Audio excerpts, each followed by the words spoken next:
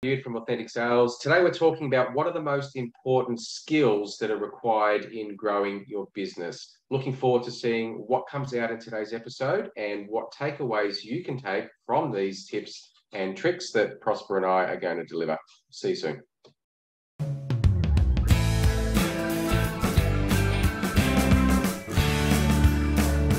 Gentlemen, we're back again with Adam Bude, our internationally published author, sales expert, and course creator. Adam, welcome back. Hey, Prosper. Thanks so much for having me back on the show. I'm pretty excited about what we're going to uncover today.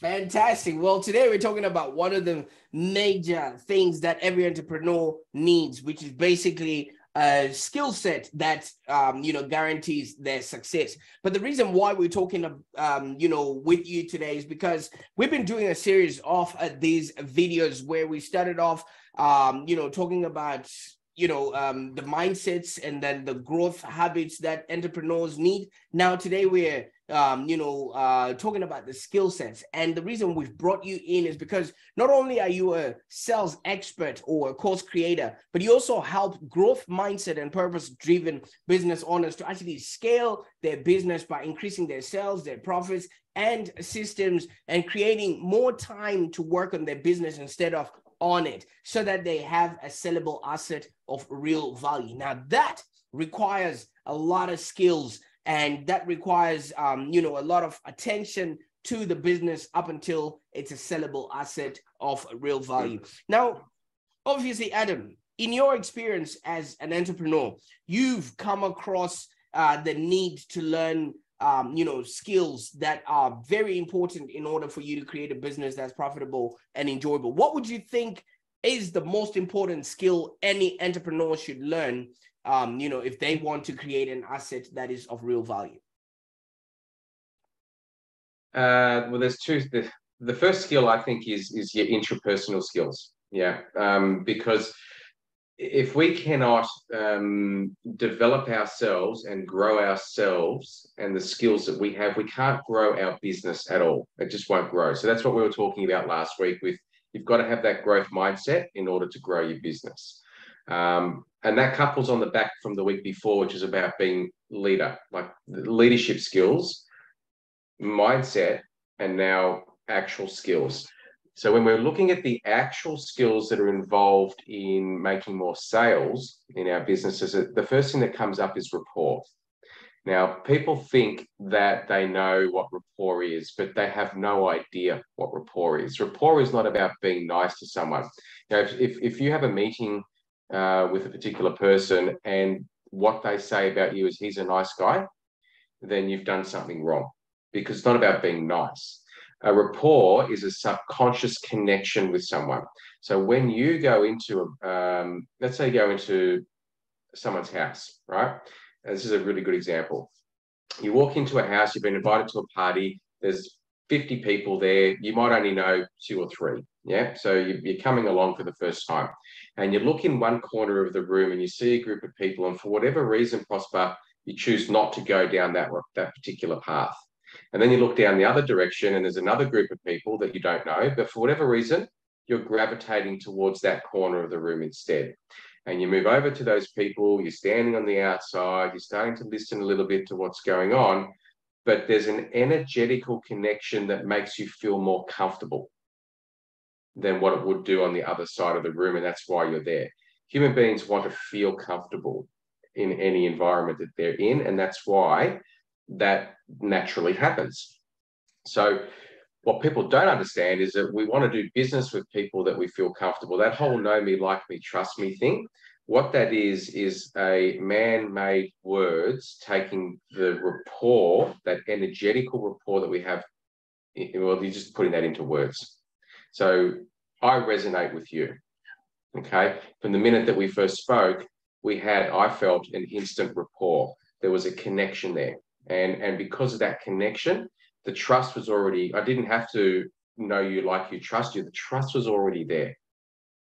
So when we understand what rapport is and we understand how to create rapport, then what that does is it opens up the possibilities of a lot more communication with the other people. And that's where we need to get to. Absolutely. And I really appreciate you bringing, this skill set in and of itself, because everything that we do involves having to deal with another person, whether it's communication, whether it's talking to our clients, our vendors, our suppliers and things of that nature. Now, while that is all in play, if we are doing things on a digital platform where we don't necessarily have to see people face to face, how can somebody maybe build rapport with some sort of an audience or with the people that he's going to be demanding money off of? It's how you show up on a regular occurrence that will determine that level of rapport that the other person has with you. So the reason that I have this whole authenticity thing about me and being authentic is that what you see is what you get. There's no frills, there's no show, this is me, right? Now, you'll either like that or you won't like that right from the beginning, and either is fine, okay? But if you do like that, then you're going to come back for more. Now, human beings judge, right? And we sort of touched on that, I think, last week too. What they're judging for is the consistency in your behavior. So if you keep showing up the same way, then that rapport becomes deeper. They actually feel like they know you. And on this whole social media world, people think they know people because of what's being posted. But if they do one thing and then they show up in a completely different way on that next post, then they've lost that connection straight away. So it's imperative that who you are is displayed all the time, warts and all. I love that saying, warts and all, just be you, and let people connect with you so that you can start to build that rapport out. Absolutely. And one other skill set that we sort of, touched upon earlier on was one of curiosity. And I have great respect that a lot of entrepreneurs are usually tasked to discover new problems and reveal maybe potential niche opportunities and maybe refactor whatever their original business process was so that they can innovate. How important is it for an entrepreneur to develop the skill set of being curious? That's such a good question. So what is curiosity to begin with?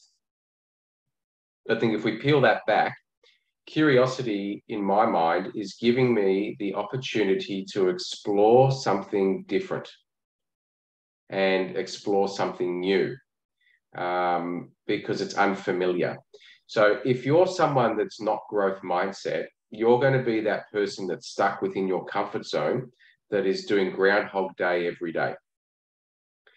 If you are someone that is of growth mindset, you must have that level of curiosity because you're wanting to continually look for more opportunities to grow. And that opportunities can be yourself, it can be product lines, it can be anything at all to do with the business. You have to have the curiosity within your business. You have to have the curiosity within your services, within your products, within your systems. If you don't have a level of curiosity, then you're not moving forward. Absolutely. But what then happens is curiosity actually killed the cat.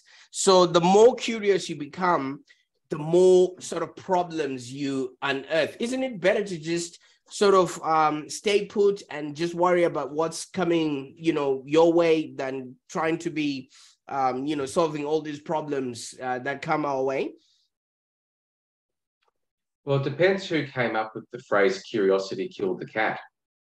So if that was made up by someone that doesn't want to learn anything, so be it.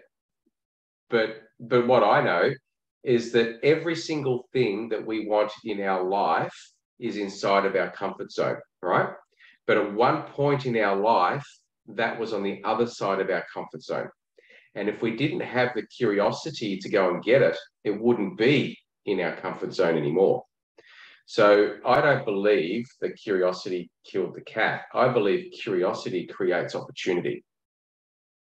Absolutely. And the more opportunity that we have, the more ways we can be able to serve our clients, which is how we can then create an asset that is of real value. Now, the goal of every entrepreneur is to maybe be able to solve problems that we might be able to come across. How important is having that skill set of being able to innovate and solve problems that come our way? Well, I think it's vitally important. We need to be able to think on our feet. We need to look for opportunities that may not necessarily be there. And when we find those opportunities that weren't there before, we need to have a critical level of thinking to be able to solve that problem. Ultimately, we only get paid for solving people's problems. So if we can't get our problem solving right, then we can't help our end clients, which means we will not be making any sales. We will not be making any money. Fantastic. Now, Adam, from being curious to trying to schmooze up with people, building rapport and things of that nature, and trying to solve all the problems, that are coming our way, where does somebody get all that time to, get it all right and things of that nature?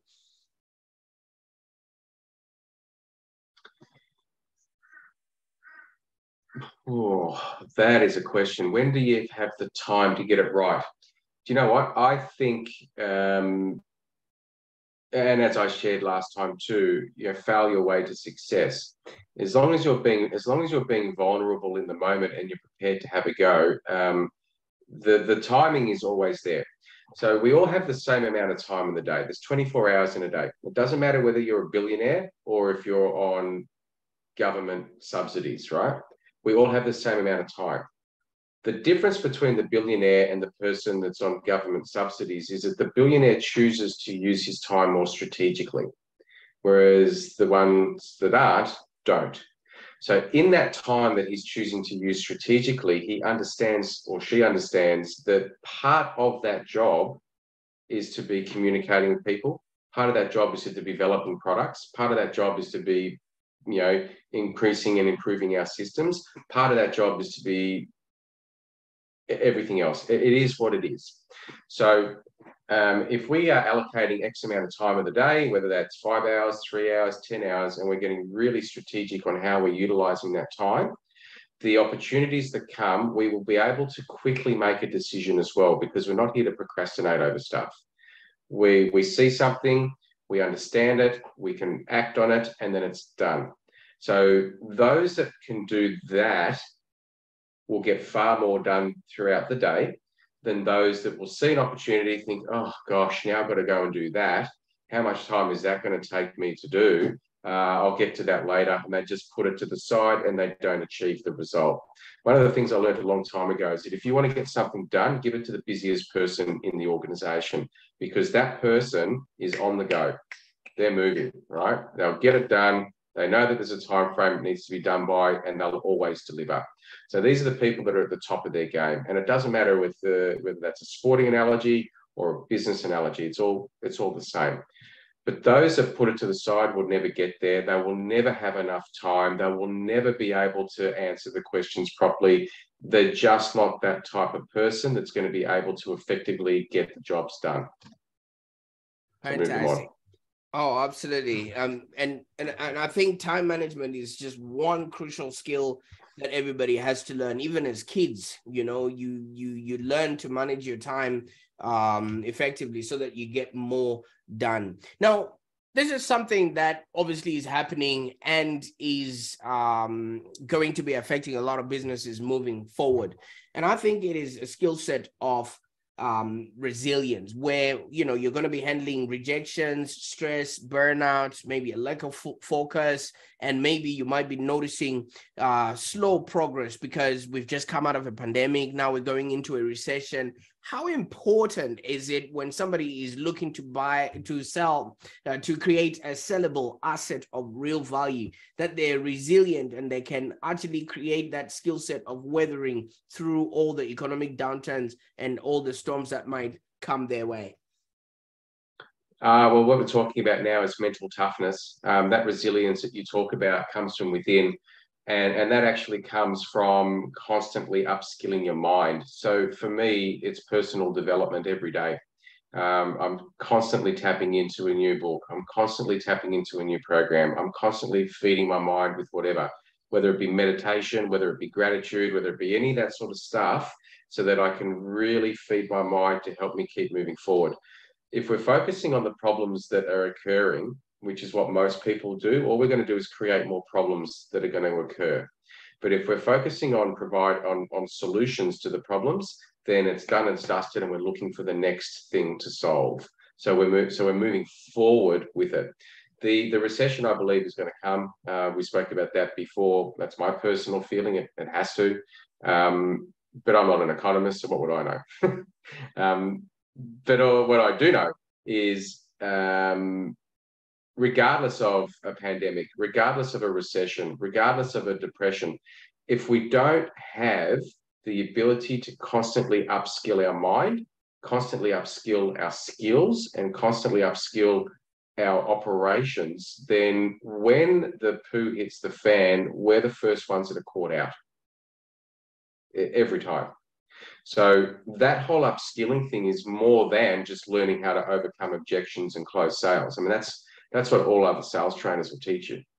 But it's far greater than that, because that skill set to be able to have that mental toughness is one thing. That skill set to learn how to communicate is another thing. That skill set to learn how to coach and train is another thing again. So we must be constantly improving. I mean, Tony Robbins talks about CANI, C-A-N-I. Have you heard that phrase? Constant and never-ending improvement. Improvement, yeah. Yeah. So we must be every day looking to improve just 1%. Like if we just get one new thing each day that we can add to our toolbox, then that helps us with that mental toughness that you're talking about to withstand, different times that we might be faced with. Absolutely. Now, obviously, Adam, in a sea of business people out there, somebody's just probably sitting there watching this video, nodding their head and saying, nah, it ain't all that. What would be the one thing that you can advise people that are not upgrading their skills, as a business owner, and, what should they actually be doing right now? Well, if they are like that, the easiest way to know that someone is not upgrading their skills is to look at what their P&Ls are over the last 5 years. What's your growth in your business? What did you grow last year? What did you grow the year before? What did you grow the year before? And what you will find is that most of those people will be very even keel. If anything, they're going backwards because everything else is moving forwards and they're not actually moving with the times. I mean, to me, we've spoken about this too, Prosper. It's no surprise to me why 95% of small businesses are out of business in 5 years. 95%. So if I'm sitting in a room and I'm in a networking event, I know that 9.5 out of 10 of these people will not be in their business in 5 years' time. Wow, fantastic. Well, if somebody has taken heed to that, statement of not being a statistic, somebody who's not going to be in business in the next 5 years, what's the best way that people can get a hold of you there, Adam? You can make a time on my calendar. There's a little QR code there on behind me. Definitely, you can you can find me on LinkedIn. My website is theauthenticsalestrainingacademy.com. It's a bit of a mouthful, but you can connect with me on any of those platforms. Absolutely. And we'll be putting the details in the show notes there so that people can get a hold of you. Now, obviously, from now on, this is, episode 3 out of 5, where we're talking about skill set. And then the next one that we're going to be talking about is about generating leads so that you can now grow that business into an actual sellable asset of real value. Adam, I can't thank you enough for the time that you've taken today, expanding our skill set and also helping us with our growth mindset, especially because we're purpose-driven business owners that want to scale their businesses. Thank you so much for your time today.